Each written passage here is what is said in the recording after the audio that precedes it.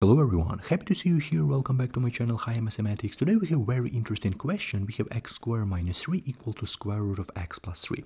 And a lot of students might be saying, hey mister, this is a very easy question, we can easily square both sides, but this is only on the first side. Right now let's see what will happen when we squared our both side. So right now, as I told before, let's square our both side. Let's square our left side, so as a result we have x squared minus 3. We squared our left side and we square our right side, square root of x plus 3. But a lot of students forget about this, and this is a very tricky moment because a lot of students forget about square root and about our left side. If you're talking about square root, this expression inside the square root need to be positive, so don't forget about this. I want to write it, I want to underline it. So we have right here that x plus 3 need to be greater or equal than 0, and in the same way x squared minus 3 need to be positive as well, okay, because this value need to be positive if we're talking about square root. So x squared minus 3 need to be positive as well, and I wanted to underline it because this is extremely important inequalities for us. We're going to back to this inequality a little bit later. Right now let's solve it. As a result, what do we have right here? When we squared our both sides, we have x to the fourth power minus 2 times 3 times x squared.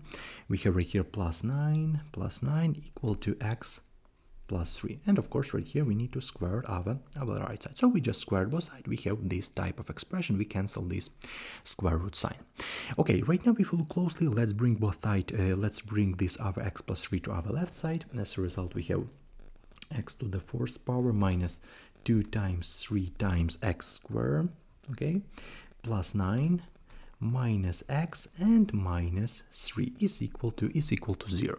Right now let's multiply this 2 times 3. I forget about it, but doesn't matter. Let's multiply it. We have x to the fourth power minus 6x squared. We have plus 9 and minus 3. Let's don't subtract it. Let's write it like that. So plus 9 minus x and minus 3. And a lot of students are confused about this. This is a very tricky moment because a lot of students think that when we squared both sides, we don't have like a complicated expression. But if you look closely, we have x to the fourth power. So how can we solve this equation? Right now I'm going to show you a really great trick. So a very tricky substitution. So let t is equal to 3. Really tricky substitution. T is equal to 3. But if you look closely, then I think 6 is equal to 2t, because t equal to 3, then this 6 is equal to 2t. If you're talking about 9 will be our t square, okay, we are talking about t square because 3 square equal to 9, so 9 is our t square, and 3 is our t. So I hope you understand it, that I'm going to rewrite this quadratic equation in terms of t, not in terms of x, but in terms of t. So let's see what will happen right here. So as I told before, instead of these values, we're going to write 2t, t square, and t. Let's do the thing right now. So we have x to the fourth power minus 2tx squared plus t squared minus x and minus t is equal to 0. And right now if you look closely, in terms of t, we have t squared, we have t, and we have like x to the first and minus x, doesn't matter, it will be our coefficient. So right now let's reorder this equation in terms of t. So as a result, we have t squared on the first position, so t squared on the first position. The next we have minus 2tx squared minus t, so minus 2tx squared minus t. This is our second position. And in the end, we have plus x to the fourth power minus x, plus x to the fourth power and minus x, minus this x equal to 0. Right now, let's factor from here our t. So let's do this. So we have t squared minus, right here we're going to factor t, and in parentheses we have 2x squared plus 1, 2x squared plus 1, and we have plus x to the fourth power and minus x. I hope you understand this tricky move. We are talking about a quadratic equation in terms of t. This is our t squared, this is our t, and this is our, so in terms of ABC, this is our a right here, this is our coefficient right here, we have this is our b, this is our coefficient a, this is our b, and this is our c. So right now let's solve this question in terms of t. From here, our discriminant is equal to b squared minus 4ac, which is equal to b squared of this one, so 2x squared plus 1, we're going to square it, so 2x squared plus 1, we're going to square it, so this is our b square, minus 4 times a1 and times c. C is x to the first power minus x, x to the first power minus x. Right now let's simplify this a little bit. Let's see what will happen. So we have 2x squared plus 1, we raise this to the second power, we have 4x to the fourth power plus 4x squared plus 1, and right here we have minus 4x to the fourth power, and right here we have plus 4x, plus 4x. Let's look closely what do we have right here. Minus 4x to the fourth power and 4x to the fourth power, we can easily cancel this. So as a result, our discriminant equal to 4x squared plus 4x and plus 1. 4x squared plus 4x and plus 1. But if you look closely, this is our school identity. This is our 2x plus 1 to the second power. This is our 2x plus 1 to the second power. Okay, and right now let's find our square root of discriminant. We will need to think a little bit later. So square root of discriminant equal to square root of 2x plus 1 to the second power. And in terms of algebra, a correct thing is to write absolute value of 2x plus 1. Okay, we can easily cancel this. Yeah, we can easily do that, but we're going to write it correctly, 2x plus 1. And yeah, we have everything. We have our discriminant, we have square root of discriminant. So right now let's find our t first and t second. Let's do this right now. So we have t first and t second equal to, we have minus b plus minus square root of discriminant and all over 2a. Let's do the thing right now. So we have right here minus b will be equal to minus b, so we have plus 2x squared plus 1, so we have 2x squared plus 1. The next we have plus minus, and because of this plus minus we can easily cancel our absolute value bracket, so we can easily write it as plus minus 2x plus 1. Okay, a correct expression with absolute value, but right here we have plus minus, so doesn't matter, we can easily write it without our absolute value brackets, and times 2 times 1. Right now let's consider it the first t with the plus sign and the second t with the negative sign. So we have right here t first with the plus sign equal to, let's do this with the plus sign, so 2x squared plus 1 plus 2x and plus 1 over 2. This is equal to 2x squared plus 2x and plus 2 over 2. We can easily cancel all of these coefficients by 2, and as a result we have x squared plus x and plus 1. This is our t first. Right now let's write our t second. So t second equal to, we have right here 2x squared with the negative sign. So we have here 2x squared plus 1 and minus 2x and minus 1, and all over right here we have 2.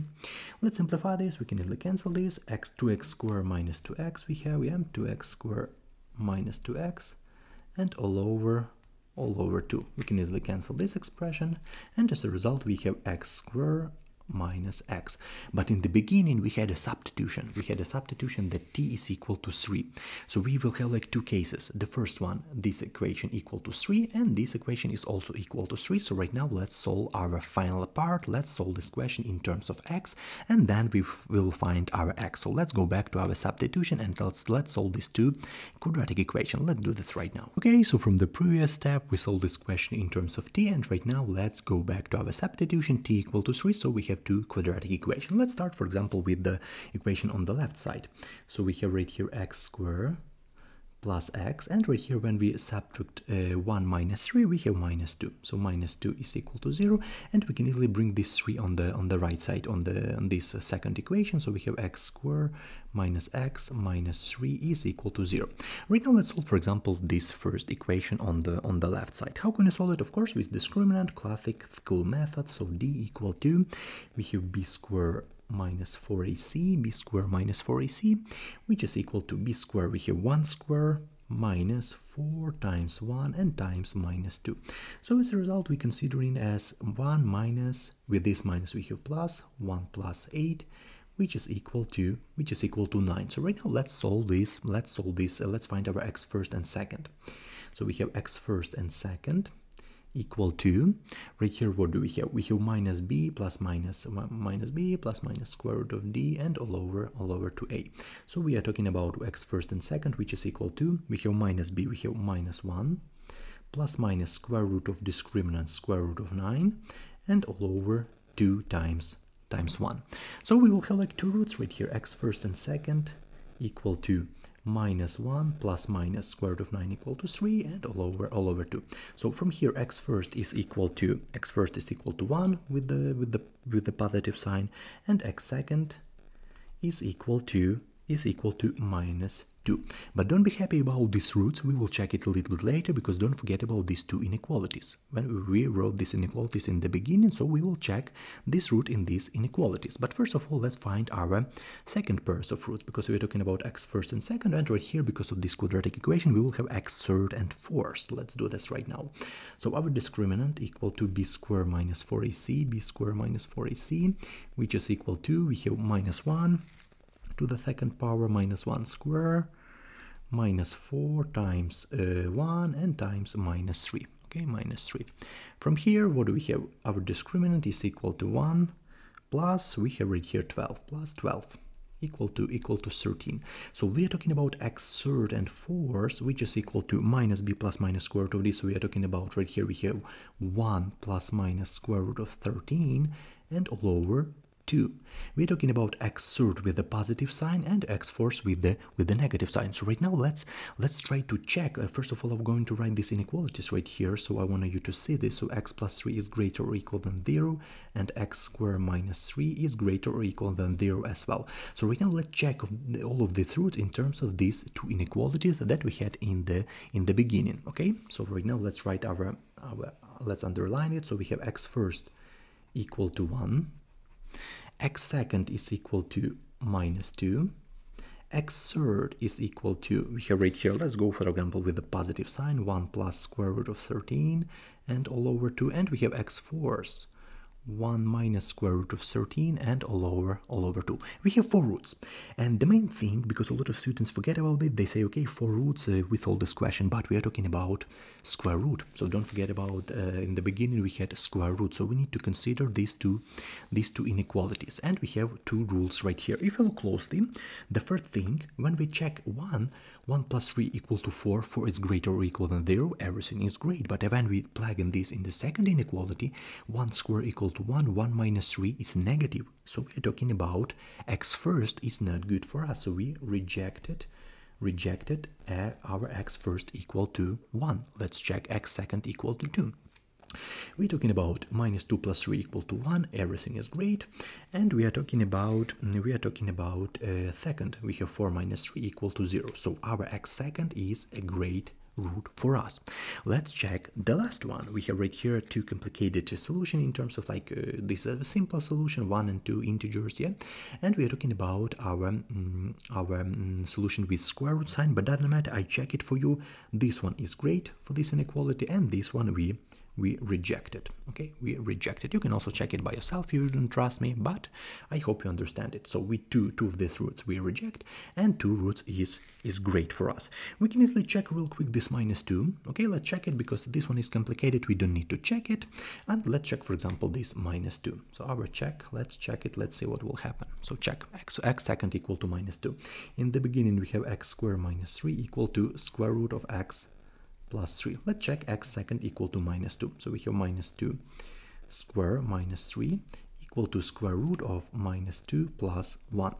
We have right here 4 minus 3 on the left side and equal to square root of 1, which is absolutely correct. So we are talking about a correct root. When we plug in 1, we don't need it, because we're right here, we will have looks like negative value on the left side, which is not good for our inequality. So as you can see, it looks like very easy question for kids, because yeah, we just squared both sides, but as you can see, a long and complicated solution, we rejected 2 of these roots, which is really great. So right now we can easily see a plot, you can see a graph, you can easily see these points of intersection, which tells us that we solved this question absolutely correct.